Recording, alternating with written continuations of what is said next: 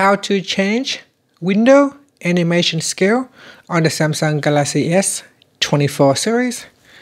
First, tap on the home button to go back to the home screen. And from the home screen, swipe down at the top.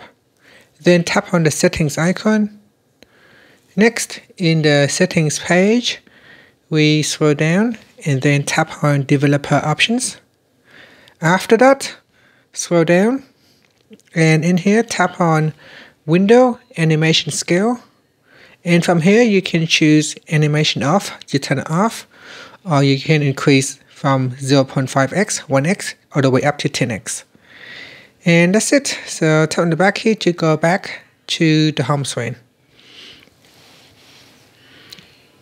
And here we can go back into settings and we can go down and switch it off or change it. So you can see the animation right there when I tap on it, and it will open up the pop-up, and that is the animation scale right there. I'm going to put it back to 1x. And that's it. Thank you for watching this video. Please like and subscribe to my channel for more videos.